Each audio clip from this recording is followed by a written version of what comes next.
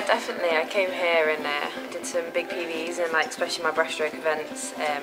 I'd have liked to have gone a bit faster in my medley and been up there with the girls who got the medals, but I guess my big day before and the day before with my 5 races and all the breaststroke kind of took it out of me a bit. But yeah, I'm really happy with my swim so far.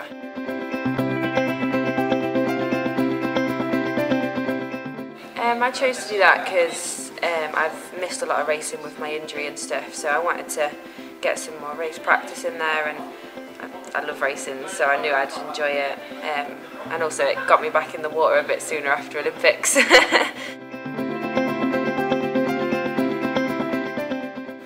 No, I never went alone.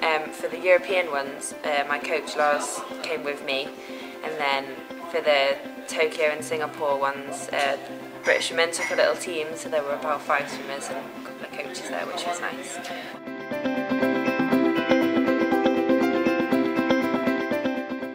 Yeah, definitely. I've had a really good year this year. I obviously had Olympic trials, and then I won a silver medal at Europeans, and then I had Olympics, and I've done the World Cups and everything. So I've been really busy. I've done a lot of racing, and I feel fit, and hopefully I can transfer my PBs short course to long course next year.